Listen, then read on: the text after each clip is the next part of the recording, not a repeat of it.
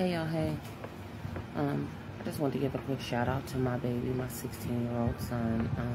He really came through in a clutch for me today. And I know my eyelashes are still going every which a different way. I'm going to see how I can fix them. So just pretend like they're not, okay? Because I don't know what else to tell you. But actually, my 16-year-old and my adult son and my daughter-in-law. But I want to focus this video on my 16-year-old. I was having a really rough day today, as I was saying earlier in my video. Caregiving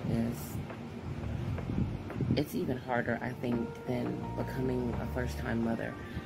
When you have a baby, if you have even a mediocre, or as the kids say, a mid support system, you do get at least a phone call. How you guys doing? What's going on? Or whatever. You may be able to call somebody and say, the baby's crying a lot today. You know, I think the baby's throwing up a lot, or there's colic, or the baby has, what can I do? What can I do? What can I do? And for the most part, you can find someone to reach out to.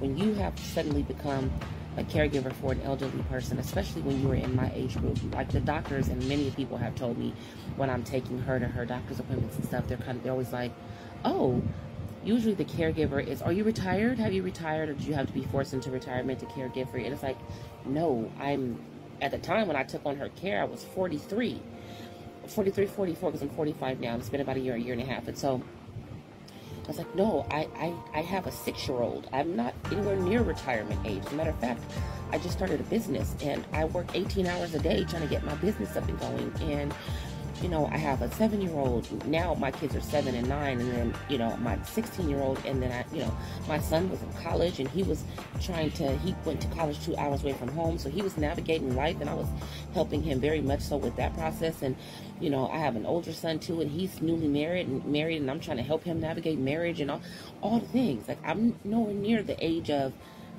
like, my aunt and my mom, who are in their 60s, mid to late 60s, who are at the age where you don't have any young children that are looking up to you or needing you for anything. You are of the age to caregive for your mother, but you don't want to. And like I said earlier, I'm standing firm on that. Fuck you for that, for leaving me for the dead with this, and for leaving your mother for the dead for that. Real quick, my grandmother just turned 88. I'm working on the video. We celebrated her up so tough, you know, because when you're in this age, you don't know when your last birthday is. Turn that off, Mama. You can come back in a minute. You don't know when your last birthday is going to be. You know, this could very well be that last birthday. And they didn't call her to even say a happy birthday to her. But anyways, I have some amazing footage. I'm working on that. I've just been really I have been having a case of the blues. I've been pretty down, just angry. I told you I've been operating from a place of hate. And I'm going to be honest about that. I'm going to allow myself to operate from this space as long as I need to just be okay. Because when you start to force yourself out of the hate, then comes the sadness. And the sadness is too scary. The hate is easier than this.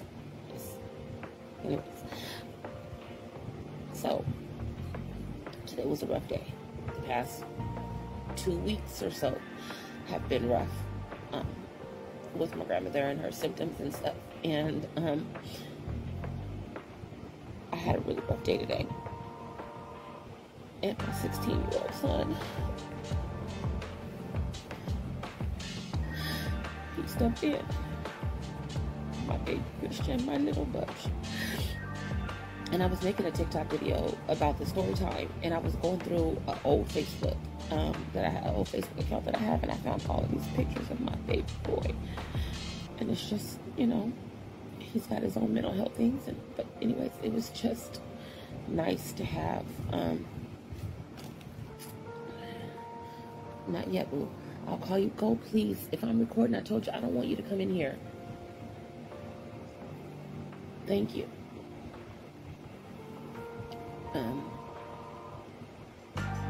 When I be meeting my baby, you know, I told you boys and their mothers. I say that all the time because I'm a boy mom before I'm anything else. I was a boy mom for the longest of my mother's grandkids, and there's a lot of them. I'm the only parent with the boys, you know, so I'm a boy mom through and through. I do have, anyways, so I recently found out that here in San Diego, where I'm from, they have this thing called Youth Opportunities Program, I think it's called. Anyways, children that are under the age of 18 can get bus passes for free to be able to go anywhere in the city. Also in October, San Diego has what they call October Kids Free Month, where not everything, because actually a lot of stuff ain't even free no more. Like from back in the day, you could go to the zoo, you could go to SeaWorld, you could go to the animal park, you could go to the museum, you could go to the aquarium, you could go to, like, anywhere, and the kids, if they're under the age of 18, are free. They got all these restrictions now, but anyways, I was like, I'm gonna get the kids bus passes, and you know, we'll explore San Diego from their little, you know, POV, their point of view, and get to see some things. And so I got them bus passes today, and I was telling my son, like, you know, you want to take your sisters, you know, them out and go let them just, you know, let's burn a hole in these bus passes. Let's take these bad boys out for a ride. And so he was like, yeah, sure. And he already had one because he uses it to go to football practice for school. Anyways, he did. And I thought he was going to be gone for like an hour or two. This boy was gone for like 4.5 hours. So I had to call him like, hey, y'all good? Because y'all, I mean, you haven't even called. You normally, if he takes him out even for a little bit, he's on the phone with your mom.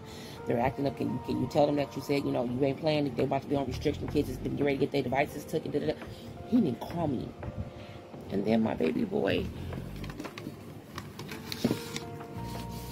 my sweet baby boy, when he came home with my babies and giving me a break, he bought me this. I just want so much. My village is so small, but the village I have is so fucking solid. Anyways, I just wanted to say that. As a matter of fact, hang on for a second. Christian! Chrissy Bear! Hang on, let me see if he's interested in being on this camera. Hang on. I'll be right back. Okay, I checked with him to make sure he felt like being on camera. I'll never force. I'm not that parent that's forcing my kids online. As a matter of fact, I don't want my kids online at all. But he said he was comfortable. Come here for a second. Hello. That's my Bubs. Hello.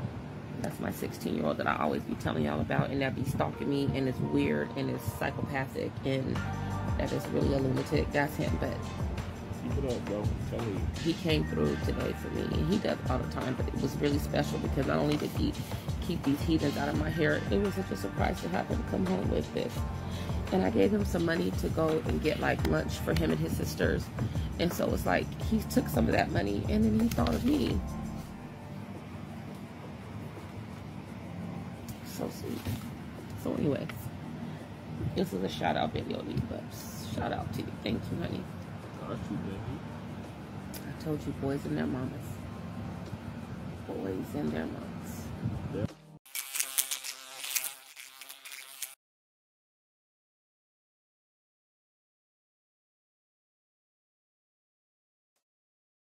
Since you're already here, you might as well watch another video.